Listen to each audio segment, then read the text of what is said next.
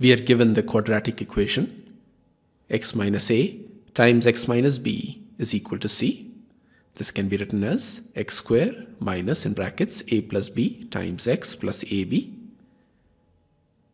minus c is equal to 0. Now we are given that alpha and beta are the roots of this equation. Therefore, the sum of the roots alpha plus beta is equal to a plus b, and the product of the roots alpha beta is equal to ab minus c. Let's call this result 1. Now we need to find the roots of the equation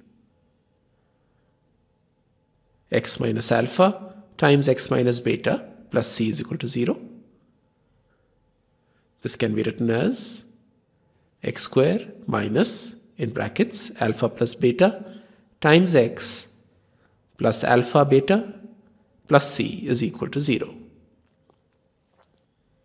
Now from result 1 we know that alpha plus beta is equal to a plus b and alpha beta is equal to ab minus c. Therefore this quadratic equation can be written as x square minus in brackets a plus b times x plus ab minus c plus c is equal to 0.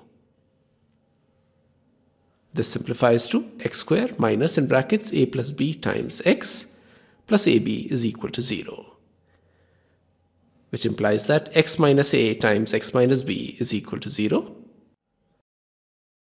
and therefore the roots of this quadratic equation are x is equal to a and x is equal to b.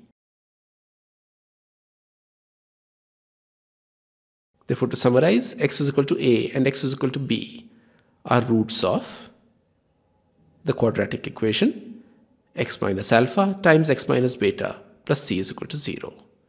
And this is the required answer.